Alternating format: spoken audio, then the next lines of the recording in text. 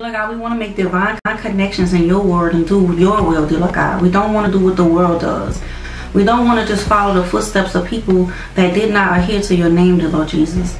Dear Lord God, cover our hands, our hearts, and our minds to minister to other folks, dear Lord God, that's going through and they don't know you, dear Lord Jesus. Just cover our children in these days, dear Lord God, because we know that they have it harder than most. Dear Lord God, thank you, and we know you bless you and put your hands over everything that we do. In Jesus' name we pray, amen. I'm from New Orleans, Louisiana, born and raised. Okay. Well, I'm from everywhere. I can't really claim a certain area, so I'm just going to say New Orleans, Louisiana. I moved around a lot as a child from a single parent home. I moved from school to school, area to area, so I don't really claim a certain spot in New Orleans. I'm just from New Orleans. Thanks to Hurricane Katrina, I ended up, my family and I were impacted by the hurricane, so we evacuated to Appaloosa, Louisiana with family. And before the hurricane happened, I was involved in the movies because New Orleans had a tax break, so I was heavily in the movie industry. And so a church here in Lafayette actually offered for me and my family to move to California. So I thought it would be a good opportunity to pursue my dream in the acting field. But when you're doing things on self, things don't always work out that way. Of course, I didn't seek the guidance of God. I didn't have a pastor. I wasn't attending church like I was supposed to. So I was basically acting on my own understanding. So from that, it didn't happen, according to plan. My main focus wasn't God. My main focus wasn't my family. It was my career. So because of that, I ended up, in a lot of pitfalls. My marriage failed because of it.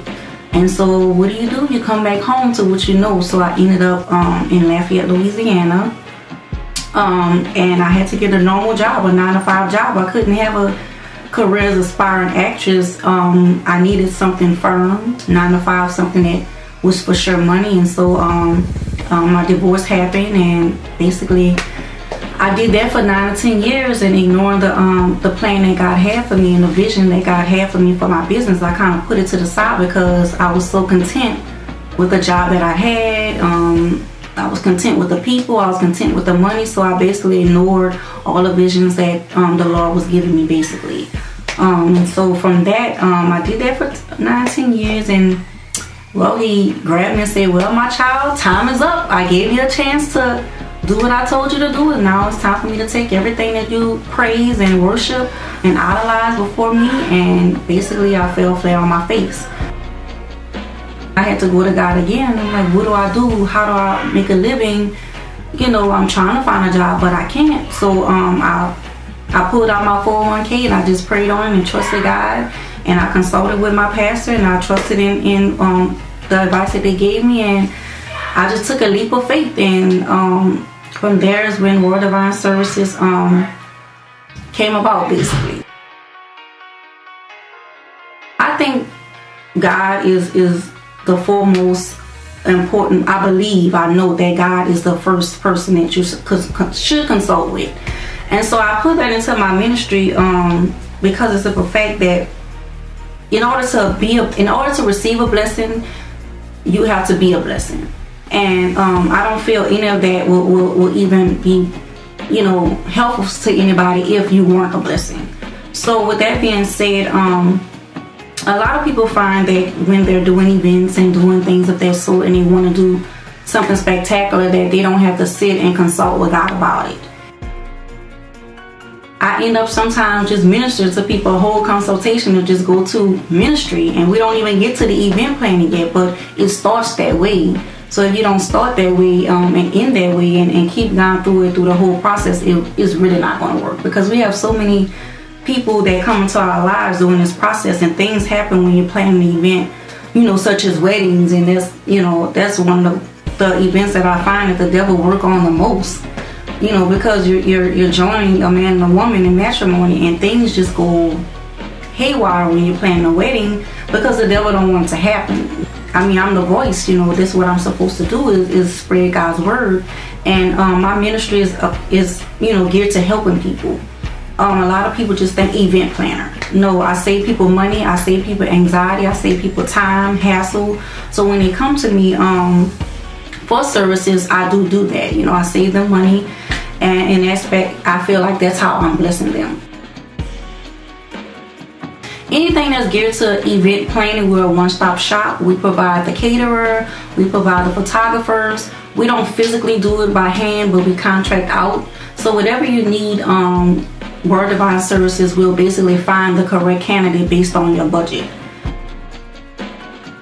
Ever since I took that leap of faith, it's been nothing but blessings. I've not had a worry, in the world. I joined a network called Business Network International. And that's basically a structured networking group that helps me strategize and helps me speak, better to clients and help me network better. It's basically been my foundation for everything with the help of God. And I speak about God all the time, even though it's not recommended to speak about certain things in that manner, but I have to, because basically that's why I'm here. And through that network, I've made a lot of good relationships and business relationships and positive energy. And through that, it opened up doors for other opportunities. As far as the Chamber of Commerce, I made a lot of good people and connections through there, and it just kind of spiraled. I started a business in October, and I'm already in my own office. I've already made I've overseed a year worth of hard work into 5 months, and a lot of people may not understand how. But guys, I see myself within the next year and a half opening up a venue, a space that would house numerous events, nonprofit organizational events, and as well as business events, weddings, workshops, conferences, seminars, banquets, as well as small meeting rooms. Also as just a home for community events, because I find that there aren't a lot of things going on in a lot of places for youth and couples to go to just to relax. There's always something paid that they have to pay to go to. I just want to have a home, just a one-stop shop. A typical consultation is basically I find out about you.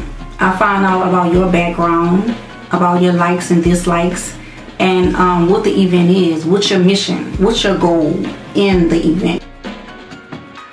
Everybody's not gonna buy what you're selling. Everybody's not gonna be raw divine, everybody is not gonna accept you. If you can't do anything else, when you're supporting other business owners, just make sure you encourage. If you're not able to support them by attending their events or attending their grand openings, so you have to make sure you just stay connected, with divine connections. And that's where my name came from.